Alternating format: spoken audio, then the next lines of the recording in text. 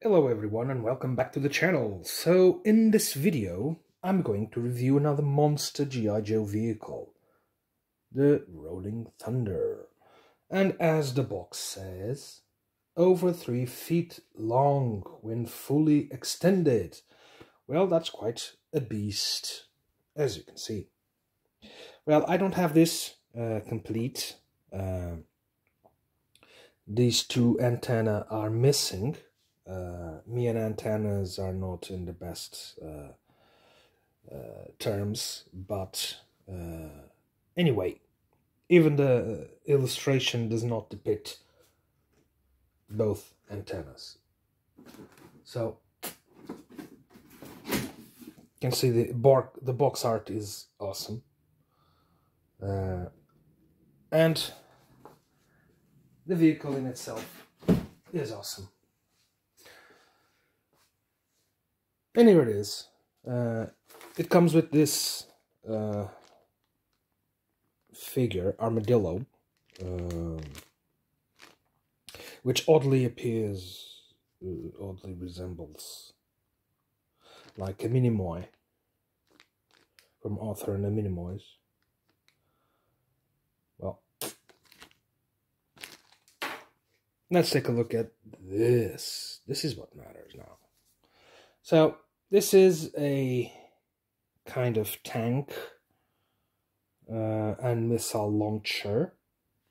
You can see it rolls right, so it's an 8-wheeler, and it has this small vehicle, small little tank car.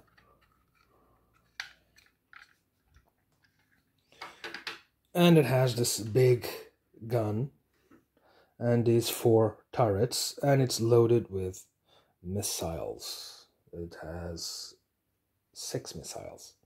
And it has this, they call this the carousel, because this would fire at any direction. And you can just take this and place it anywhere, or just here where it fits.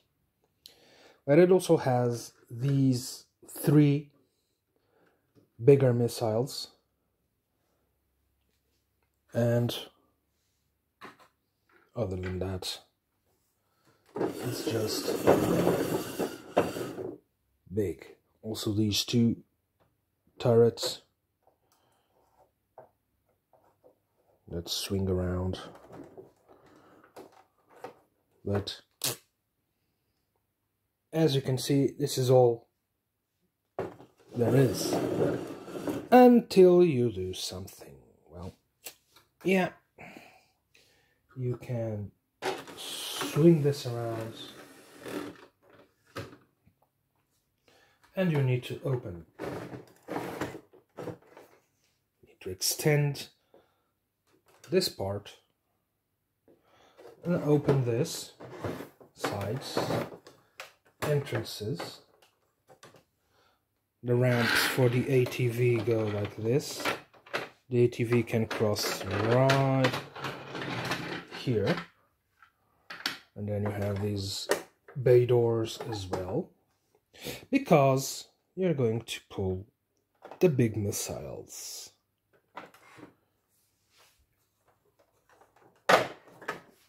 So these are like ICBMs or frag missiles, because you launch them. They're big, you can see they're big, and they have this cluster of bombs inside. They say cluster bombs. 2.300 kilograms. That's a G, something like kilograms. So you can just take the cover, and you can take out these cluster bombs.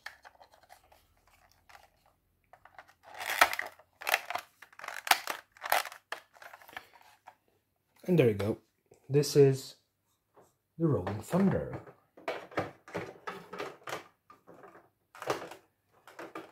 So this is an awesome vehicle. I got it in early state of my throwback at the collection around 2010, 9, something like that. So it was rather cheap at the time. Now it would be a lot more expensive, even in this condition and with the box. So only missing these two antennas that are practically impossible to get, and with a figure, of course. Yeah, so I was pretty happy to get this, and it's an amazing vehicle, as you can see. Yeah, take a look at Armadillo. Ugly ass.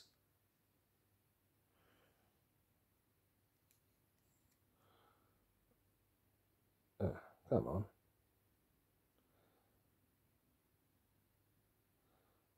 Well, he's ugly. Doesn't bring any accessories with him. So, it's just this.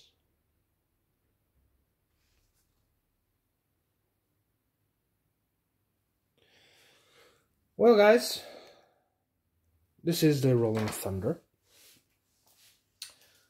So, figure-wise, it doesn't have any pegs like most other vehicles, but you can seat 2 right here, 4 on the turrets, and 3 right here on the command center, and driving 4 actually. Doesn't have a peg, but you can put 1 figure standing right there. You have a seat opposite to this one right here, and then you have place to put someone standing in this area right there. 2 driving, 1 coach, 1 standing. This is riding shotgun. So this is an amazing vehicle. Yeah, it's one of the big ones. A big chunk of plastic. But it is awesome. This vehicle would never exist in real life. Ever. But look at it. With G.I.Joe lines, this would be plausible, at least. So here it is. Whoops. He wants to fire on its own. Huh. Well, guys, I really hope you enjoyed this video of the big guns, monster vehicles from G.I. Joe. And don't forget to bust up some likes and subscribe to the channel and press the bell button to receive further notifications of new videos.